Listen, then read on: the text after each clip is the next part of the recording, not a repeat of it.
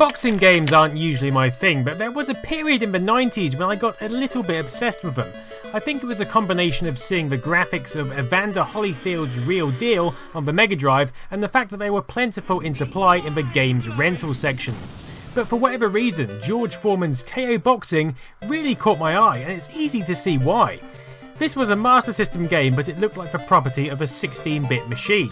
Originally released in 1990 as James Buster Douglas Knockout Boxing in the US, but being very different in style to the Mega Drive version, a year later it was then released under its George Foreman tag in Europe and Brazil, but was again different to the Mega Drive version of that name. Published by Flying Edge and developed by Sims, it really shows off the capabilities of the system.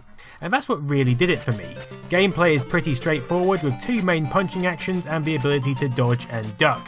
But the implementation and polish of the game was something that just kept me coming back for more.